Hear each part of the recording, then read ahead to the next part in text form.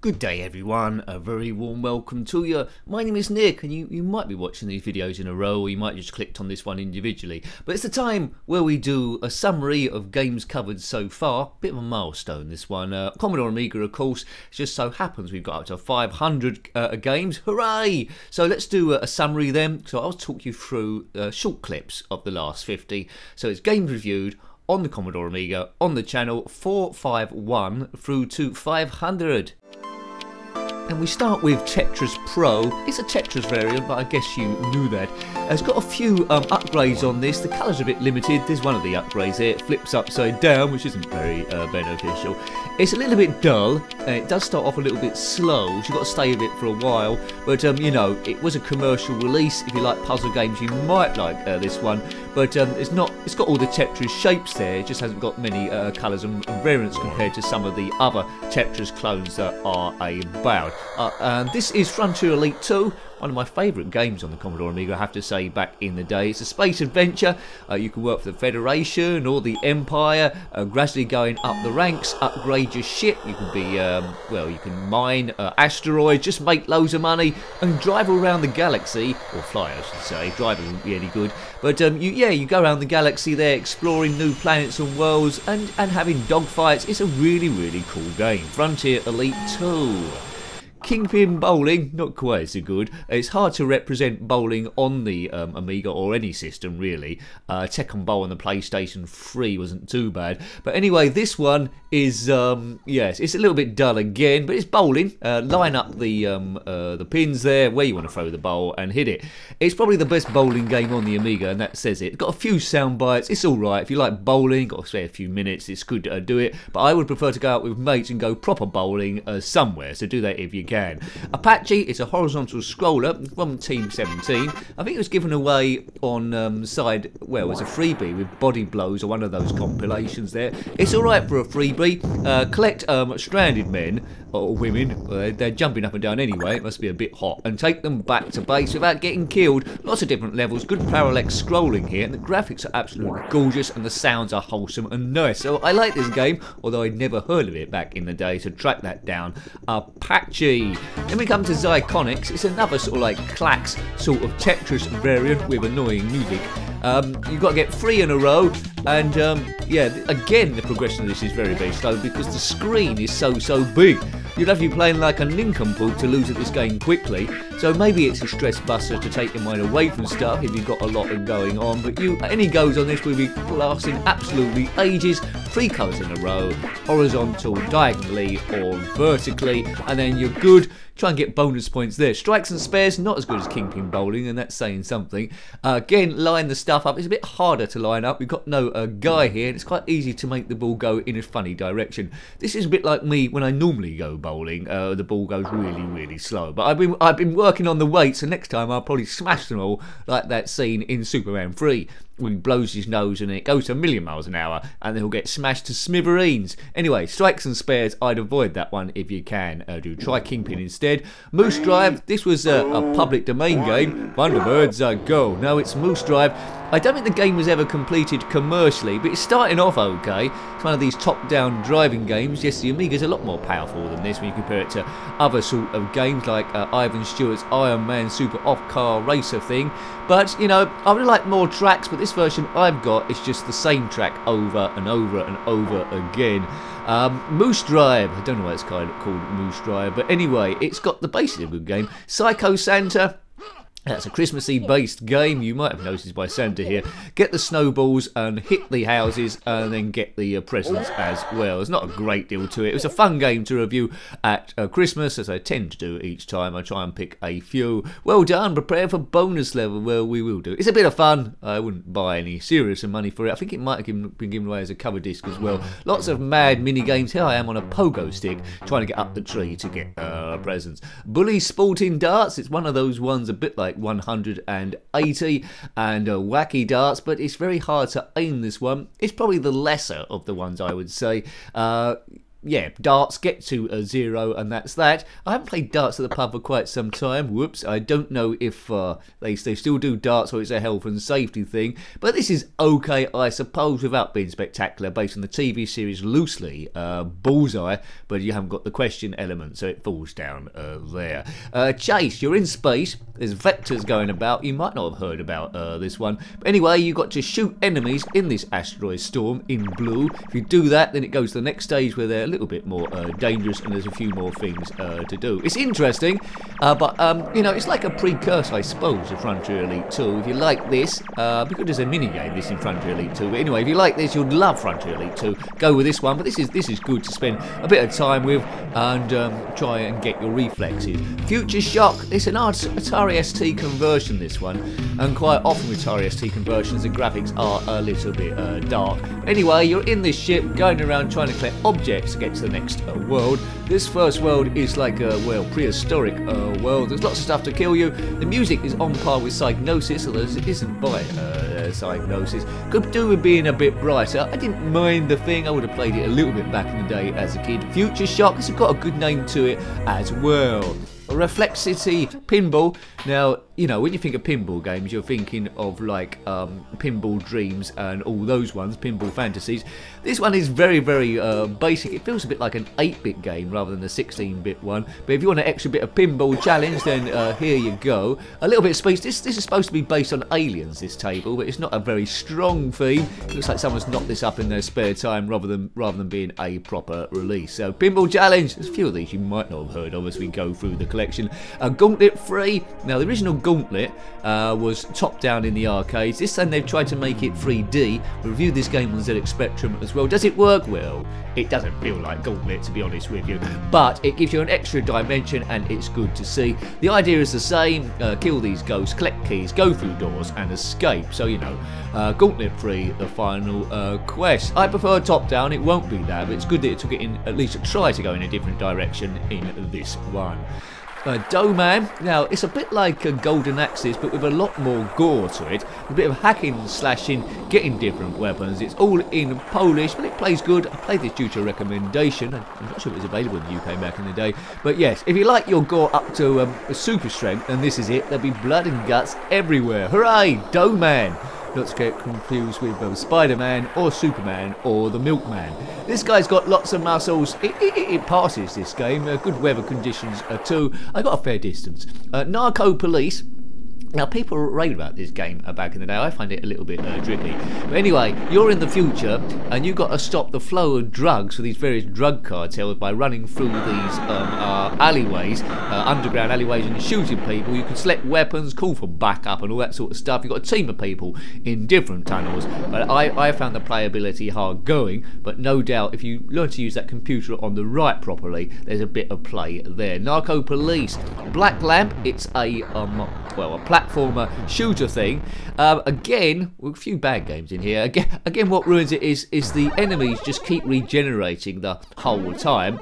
It looks okay for an early Amiga game, but you'll be swearing and saying all sorts of words as things keep shooting you from nowhere. You think you've shot all the enemy, then another one will turn up. But essentially, you need to collect a load of keys, put them back into a case to break some sort of curse somewhere. I'm a big fan of the bubble games. This one is Bubble Dizzy. As a mini game goes, it's probably my favourite of the Dizzy games. Essentially, you're at the bottom of the ocean and you must get to the top by jumping on these bubbles. They will pop every now and again as you've got to jump about. You've been put here by some crazy pirate fellow. So when you get to the top, like this, almost, then you go to the next screen and there's more things to kill you. I think you must keep falling to the bottom of the ocean. It's a step up from the 8-bit versions, which is nice to see. Championship Manager 93. Now this is the thing that almost caused me to fail all my college courses back in the day. A very addictive game. It's football management, a bit like a spreadsheet. You buy your players, transfer market, find them, train them, get your formation, do substitutions. There's Eric Cantona for Man United, but he missed the nincompoop. Anyway, there's Man United versus Plymouth, and I could actually, actually played this for seasons and seasons and seasons. Whole weeks turned into hours, and sometimes I forgot to eat, but that's the nature of these games. Sky High Stuntman, a very tricky vertical scroller shooter, very different from the Spectrum version, which used a stuntman trying to film bits for a film. This one seems to abandon that and just says, let's have a vertical scroller shooter. Now, it holds together quite well. I always find these games a little bit difficult. I prefer a Swiv there to this one, but you know, fans of the genre will quite like this. I wouldn't mind it scrolling ever so slightly left or right, but it doesn't do, so it stays fixed in the middle there with the actual play area, but it's acceptable.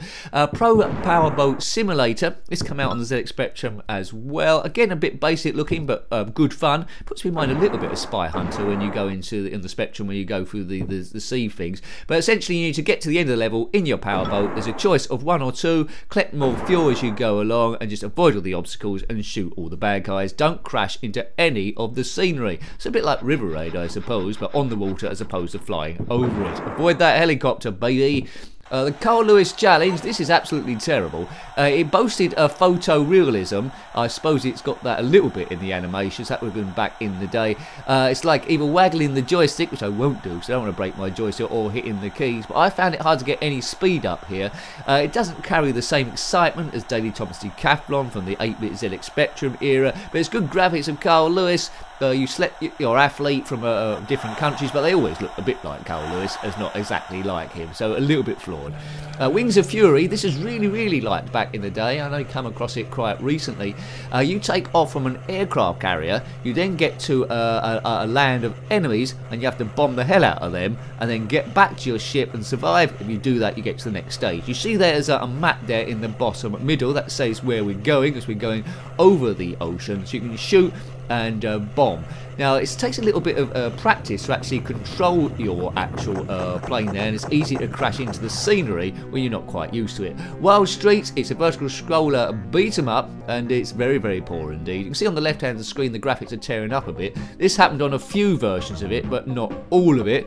But anyway, you've got limited amount of bullets. You've got to smash your way, if you can be bothered, to some sort of place. That Panther's there to help you, believe it or not, but he sometimes he's bothered, sometimes he's not. There he is, leaping on a guy. Up yours, he says to him. Right, good.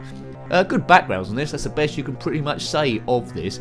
Now we're into public domain territory. Willy's Weirdy Nightmare. You know this is based loosely on Jet Set Willy and Manic Miner, and it doesn't try to do anything crazy with the graphics. It tries to represent them accurately. Got music going on here, same sort of thing. Collect your objects, and you know, it pays homage to those earlier games really well. So try and track this one down if you can do. Willy's Weirdy Nightmare, a real nice game, quite a lot of rooms. It's bigger than the original game, so I don't think you'll be completing this, but I don't think you would have completed the original game anyway. Plenty of picks. This was given out on a cover disc, and I played this quite a lot back in the day. Basically, you select playing cards. You can't see what they are, and there's an event behind each one. You take it in turns, you and the computer, or you and another person. There'll either be goals or penalties or a half time or red cards or yellow cards there, but it's really random where stuff is. At the start it might show you randomly where 2 or 3 of the items are, depending on your skill factor you select. There's a lot of goals in this game. Quack, this is by Team 17, a fairly gentle platformer puzzler game. Collect all the fruit and get the keys to get to the exit there, which you see by the inn. You don't have to collect all the fruit, I don't suppose, but you know, extra points are done so if you do. This Quacker is Quackers. It's for 1 to 2 players. Nice gentle game. You can always trust Team 17 to come up with something pretty good quality there. I prefer their driving games, but this is pretty good as well as I go in there. Motorhead. Now, the only beat 'em up I know based on a band, this one's based on the band Motorhead. You control Lemmy, the Ace of Spades fame, as he goes round. Very funny, very inventive levels and minigames between them. Here we are on a motorbike going back and forward. I found this a whole heap of fun. Didn't hear about this back in the day, so not quite sure how much praise it's got, but it's really good and stand out in a game in its own right, even if it didn't have the Motorhead license. Brilliant Motorhead. Excellent game. AXEL'S Magic Hammer. I didn't get on this one too much. It's well, I think influenced by the Axel games on the Mega Drive and the Master System. I have to compare these games to ones like the Great Giana Sisters, and it's not as fun as that. The music isn't really happening, but again, it would have the people that liked it back in the day. Nostalgia plays a huge part. So if you've had it as a kid back in the day and nothing else, you would have had a lot of fond memories from this one. But as an adult going back, I just see that it's interesting, but there's much better games available. Pegasus. Now this game is divided into two sort of like types of gameplay. One, you're on this Pegasus horse flying around shooting in a standard beat 'em up, and the other one you're on the ground with a big sword chopping everyone that you possibly can. Parallax scrolling again. It sure looks nice. Fans of the genre again will be pleased with this one. It's a good one. I think it's very underrated, this game. I did like the sounds coming off the thing as well. Really good. PEGASUS. Check that one out. MiG-29 Soviet fighter. You know, it's one of those games. Chase few aircraft firing and shooting there, a bit like in the vein of Afterburner. I find it a little bit difficult, but I might not have been playing it quite properly there, but it seemed that it was a bit random, your success as you went through. I do prefer Afterburner on the Amiga, although that wasn't a brilliant port to say the least, but it had a sequel too. P47 Thunderbolt, another horizontal scroller shooter. Starts off quite gentle as well, so if you find horizontal scrollers pretty tricky, then this might be one for you. The one thing that is pretty tricky though is the ender level boss, which is this big vehicle coming along here. It does seem to take a lot of poundage to actually destroy him, but I've since been told if you get really low down and just fire the bombs as much as you can on repeat, then it's a lot easier. You collect your upgrades as you go through, but if you lose life, you lose your upgrades, so that's pretty tricky. Pro Boxing Simulator, not as good as Panzer Kick Boxing, and the guys look a little bit like they want to go to the toilet the whole time. But yeah, it's a bit random your success on this one, but again, back in the day, you might have enjoyed it. What's bad is the, lets down a little bit, which could have made it a bit better, is the energy bar of your opponent gradually goes back up again, and that's infuriating if you get quite low to the energy bar, and it's the end of the round. But good ambience on it, good sounds. You can do foul punches when the ref's not looking.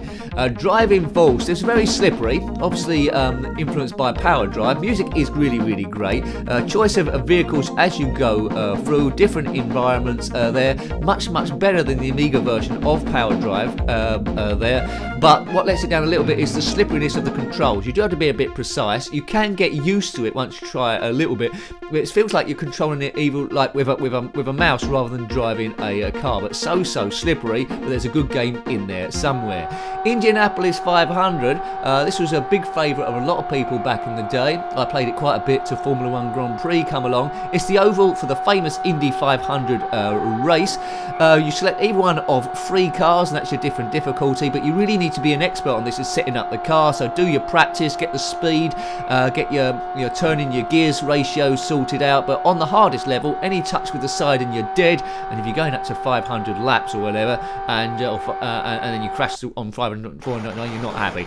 Blazing Thunder, probably the best conversion I've seen of this particular game. A sizable tank, you're driving around here, blasting everything for all your worth. Quite a fun game. It's in the vein like a run and gun of Commando. This time you're in a massive tank. You can't get out the tank. Sometimes it looks like a dress. My one complaint is the tank's sometimes a bit too big for the screen. Maybe that have been slightly smaller. Other versions, they are slightly smaller. The first game called Warzone, there's 2 called Warzone in this one. This is the most basic of the 2, but it's a constantly scrolling game. It's all about surviving. If the screen catches up with your car, you get blocked, then you're going to die. If you bump into any of the enemies, you're going to die as well.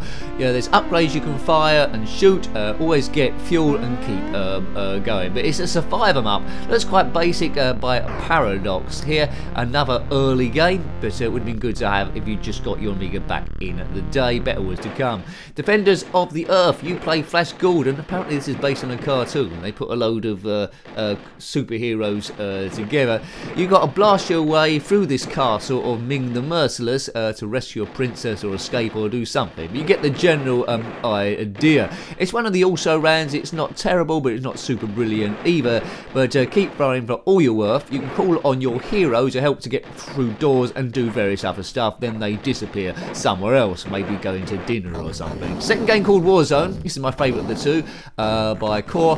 This is a quality run and gun. It put me in mind a little bit of another game there, Chaos Engine. I remembered. Well done, Nick. No script on this, by the way. As I go forward, looking a little bit like Duke Nukem, fire along, getting power-ups as well. So if you're looking for a decent run and gun, then Warzone by Core Design is the one for you. Not Warzone, that one by Paradox, which I made the mistake first of all. Llamatron 2112, obviously influenced from the arcade, Smash Hit TV and the like. This is pretty good. Great sounds on this, and it's a whole heap of fun on the Commodore Amiga. I highly recommend this game. One of the highlights in the 50, I would say, because there's a lot of average games now. A few good ones in there, including Frontier Elite 2, but Llamatron 2112 is awesome too. Great sound and lots of humour in there as well. A marvellous game. A marvellous game. Where Time Stood Still, this is another game that's been ported from the Atari ST. Could have been a lot more colour in here. When I look at the ZX Spectrum version, that didn't play too dissimilar to this. But anyway, you've crash landed in this time that land that Time's forgot. You've got to guide your party to safety somehow. You can pick up items and objects and stuff, although this version I struggled to do that. But that is the idea. Just escape. A little bit dull for me. Anyway. Motor Massacre, this is interesting. It's like two styles of gameplay. One, you're in this, like, the buildings, you're investigating, a bit like an early Grand Theft Auto, I suppose.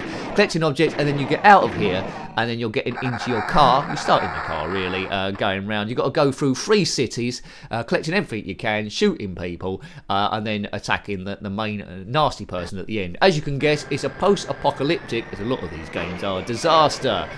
Interesting, hasn't aged particularly well. Powermonger, World War I edition. Now, there was a data disc to Powermonger. I mainly played the original game and not this one so much. I'm really looking forward to this one, but it doesn't really give me the World War feel as much as possible. And the generals are redesigned as, I think, as various military people, but it just feels medieval again. Instead of killing sheep, you kill deer. When you invent stuff, you get airplanes and all that sort of stuff, but it doesn't feel like World War One. Championship Manager Italia plays exactly the same as Championship Manager 93, exactly the same, although you've got different players and competitions when it's based on Serie A in Italy. No real reason to own both Championship Manager 93 and Championship Manager Italia, but the Italian leagues was quite popular back in the day in the UK, with players like Paul Gascoigne and Paul Ince going over there at that sort of time. So you can pick either one or the other. Very time stealing game, this one. Darkman, based on the movies, starring Liam Neeson as Darkman. You're this guy without a face, and he's battling through in this like 2D one with odd sounds on it to try and, well, it's like revenge, a bit like that film The Crow. A little bit tricky, but anyway, fans of the movies, which I still haven't seen, might like this one. Note to Nick, try and make some time to watch Darkman. He's a dark man. Yes, there we go. 1 to 2 players, I think.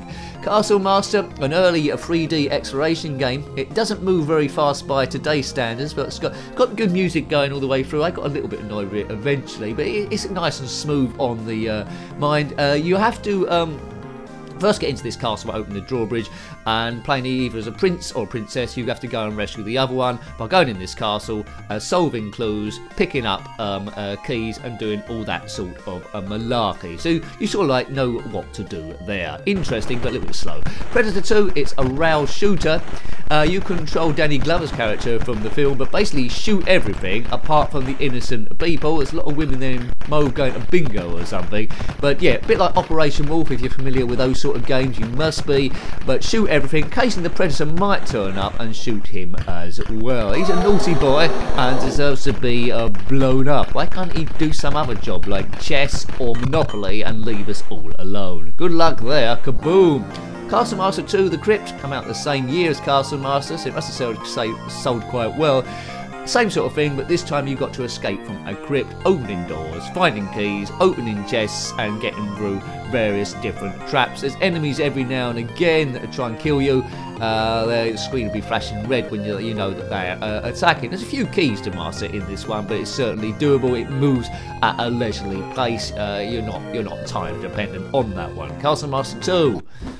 After the war, very, very dark. I think, again, this is an Atari ST port. Fairly average, run-of-the-mill, but no worse than any of the other 2D ones we've looked at today in this review. MOTORHEAD was the best one, of course. Again, it's post-apocalyptic. These dogs take a bit of chopping, but if you can get past the first bit to get to a subway, it then turns a little bit into a run-and-gun, I believe. So there we go. After the war. Let's hope it never happens. City Defence, a very, very, very early Amiga game based on the arcade cabinet Missile Command. The advantage that these games have on the Amiga than any of the 8-bits ones is that you can use a proper mouse rather than keys, and that's what makes the game come to life. It's very, very basic, but it's got some interesting sounds there.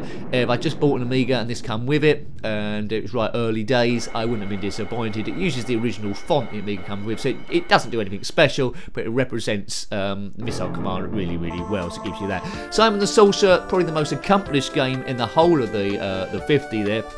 In the vein, it's point and click, in the vein of Monkey Island and those sort of games. This is the standard version. I think the CD version had Chris Barry voice in it, which would have been absolutely amazing, so I might have to look at that again at some point. Comes over 9 discs, clicking objects, take to the right area, talk to the right people, solving the right clues. So this game is, to say, the most accomplished of all of them. I think my favourite one is Frontier Elite 2, but there's a few good ones in there, quite a few ropey ones as well. So fantastic. So we've made it to 500 Amiga games. Well done if you've watched them all, so thank you very much there. If you liked any of the snippets of those games, please watch the full reviews of any of them. They're there in the Commodore Amiga playlist. To get there, you click on my username, that takes you to the channel page, click on playlists. I think reviewed games will be there, and well, and the Amiga playlist as well. So huge thanks to the subscribers. Please subscribe if you haven't already, if you've got to the end of this video, and massive thank you as well to the members, which without you this channel would not exist. There's a join button below if you want to do that, but it's not compulsory. We're all here to stress bus, so all hail the next 500. Thanks for watching as always. I've been Nick, you've been you. Until next time, take great care of yourself and a very fond goodbye. Goodbye. Goodbye, E. And Jenkin.